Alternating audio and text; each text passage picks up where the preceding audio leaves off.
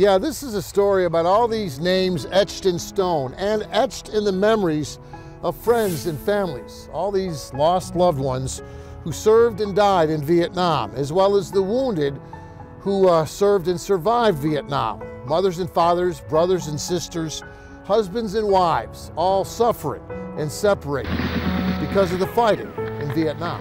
Get the machine guns up here! Our team got hit and I got wounded. But still writing from Vietnam. Coming from the house! They were all over us before we knew what was happening. Many letters asking for prayers, some simply saying goodbye. Pull up, boy! Get up there! Please don't worry about me. Ambush!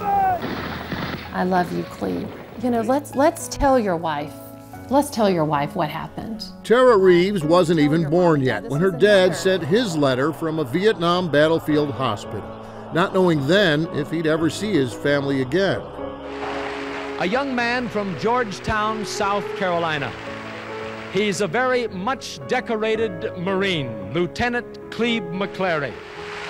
But in 1969, Cleve McClary made it back from Vietnam with half an arm, a missing eye, and a story to tell. You have never lived until you nearly died.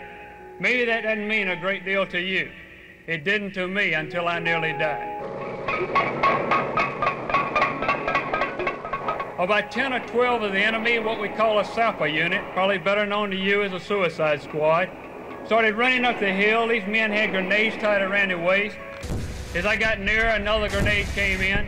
As it did, I threw my hand up, it exploded, it blew my left eye out. A couple other grenades came in and took the legs out from under. As I was going through the air, all I could think of was, man, where's my shotgun? As I reached back for it, I reached back with my shotgun, I realized the blast had blown my left arm off.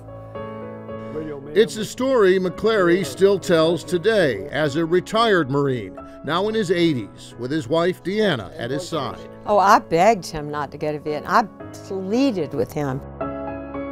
But there's a Marine car in front of your house. And this is happening every day in the same scene that we all know that when the car's there, it usually means they're dead. So when and their story of that night on that hill in Vietnam, well, it's still just as vivid now as it was more than 50 years ago. It really is, and I have a hard time because it brings back memories you're trying to put out of your head, and I go blank on that hill quite a bit. I lay there, it seemed like hours. I never wanted to live so bad in my life. If I could only see my men get off that hill alive. If I could see my wife one more time. When he stood up there, they all stood. When he finished speaking, they all stood. But I was scared to death. Man, I was petrified. Even in the hospital, I really didn't know how she was going to react. She said, well, he's alive. I went, what? He's alive? The letter that came a few days later, dictated by her husband in his hospital bed, gave Deanna hope, and so did the letter writer. Lucy Caldwell, USO. And I thought, who is Lucy Caldwell? To be in there with this bloodied body and sitting there, letting me know he's alive. I always wondered. I've written this letter exactly as your husband has asked me to. It is an and years later, rereading that same letter, their daughter Tara wondered too. Lucy Caldwell, USO. I started Googling Lucy Caldwell. I thought, you know, I'm just going to explore who this woman is.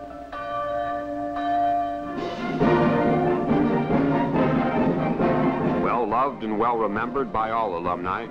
That search brings us to Football Saturdays here at Princeton University. Here the Tiger fans cheer the first touchdown in the victory over Yale. Where Lucy Caldwell was the wife and widow of longtime Hall of Fame Princeton coach Charlie Caldwell. But at age 56, and now alone, Caldwell left her home in Princeton for Vietnam as a volunteer, spending 3 years at the USO in China Beach. The Princeton papers are filled with stories about Caldwell, known in denying as Lucy Baby. collecting donations from friends back home for all those weary Marines in the middle of a war zone.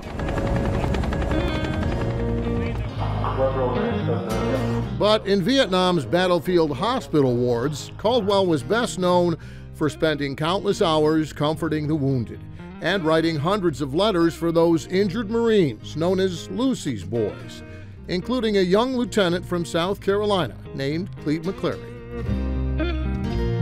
And in this field hospital, he could not see, so he never saw Lucy. But in this hospital, when he did regain consciousness, this precious woman, and he remembers her sweet voice and probably the click of her heels, she sat beside his bed and befriended him. She got Daddy to talk about his patrol and what, I mean, that's a real gift. You know, I can only imagine her sitting next to his bed just kind of coaxing it out of him, and what a tremendous role that was. I didn't know any of that till, well, really just recently who she was. But I remember her being there. And then she wrote some other letters too, I think. In fact, Lucy wrote a book about all those letters for all those injured Marines, letters that often prepared their loved ones for those injuries too.